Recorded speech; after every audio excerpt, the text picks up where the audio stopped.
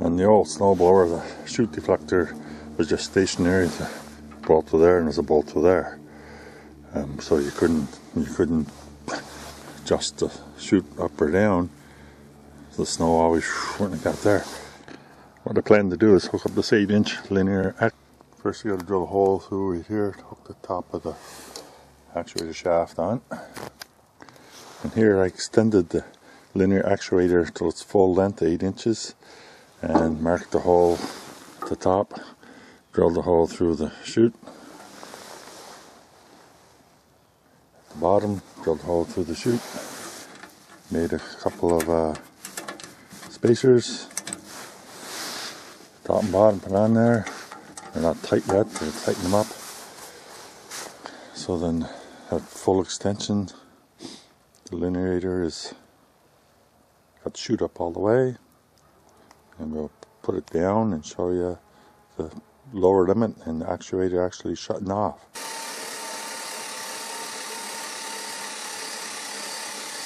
Here's the bottom of the travel. So here's my setup.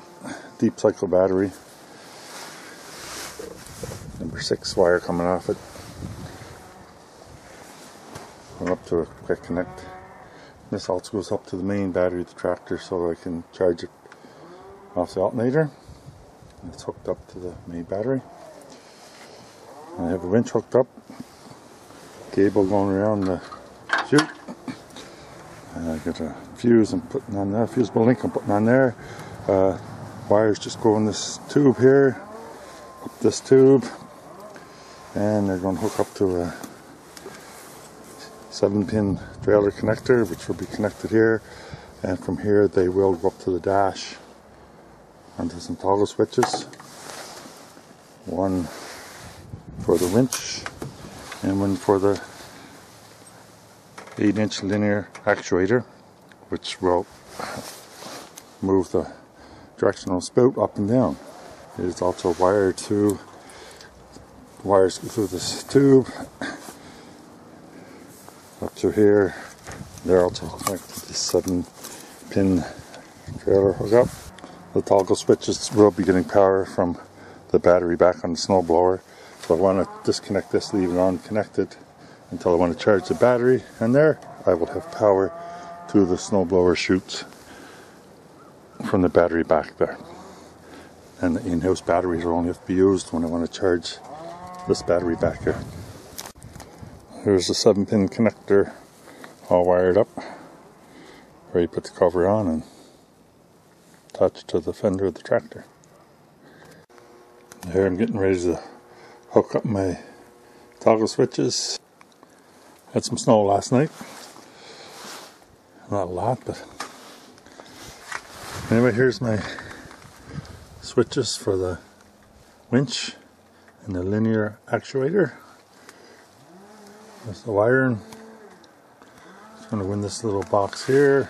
Put some wire loom on it, whatever and stuff. Go back. Trailer hitch mechanism down there to hook it up. On through to some PVC pipe here. Rod welded on. Snowblower to support this tube. Inline fuse, 40 amp for the winch. Thrower wire goes up to the actuator on the other side. I'm going to finish putting her together and show you where we got the switch in, all wired up and everything. I got to put some wire loom around the wires under there yet. A little grommet going in the firewall so it doesn't chafe the wires. Got it in the wire loom down there. Wire loom come all the way back down under there into the disconnect switch down there. The battery can be charged on the snowblower from the house battery on the tractor. Just a quick disconnect there. And the switches for the winch and the inner actuator are just on a 7-pin trailer connector here. Okay, now I'll show you it working.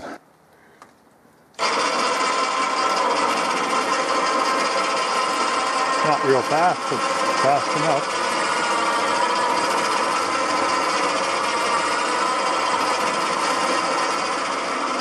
Need a little slack in the line when it starts to turn because it gets too tight. There's not much slack.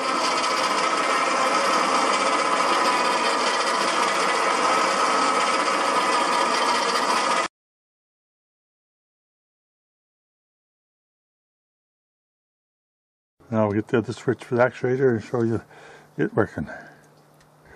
It's not real fast, but it's a lot better than getting off the machine and changing it.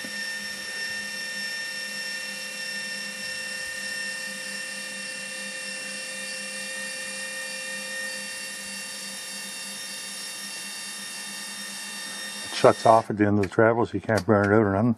So that's full extended. You wouldn't want to go higher than that. This is bringing her down. I think it moves 0.20 of an inch per second or something like that. Anyway, it's not that tall. Same on the way down, at the very bottom is a limit switch to limit the travel of it so you don't burn it out. It'll shut off at the very bottom of the travel, which you could shoot right down beside you if it's.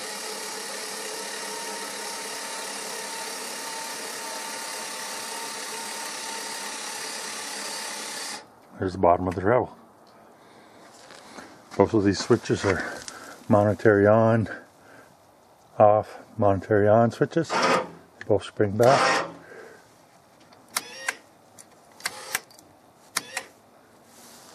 So I think she should be alright. Put the battery cover on and I'll disconnect this here 90% of the time so it doesn't drain the house battery.